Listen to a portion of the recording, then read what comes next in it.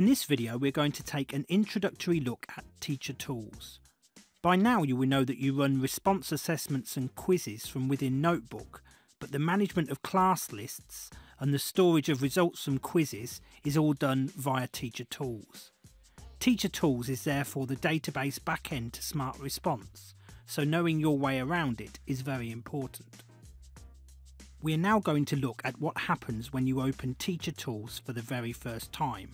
When you do this, you will be prompted to set yourself up as a new teacher within Smart Response, and the system will create you a new gradebook where results from all of your classes will be stored.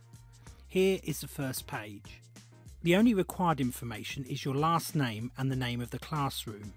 The name of the classroom is very important as the handsets will scan for classes, and it is this name which will appear as a class students can join. Therefore, you need to make the name distinctive. When you click Save, you'll be asked where the file should be saved to.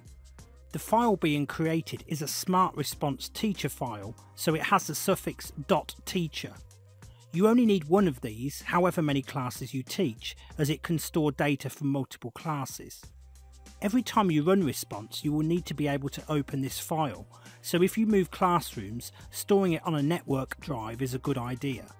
I am doing something similar here and storing it in Google Drive so I can access it from any computer.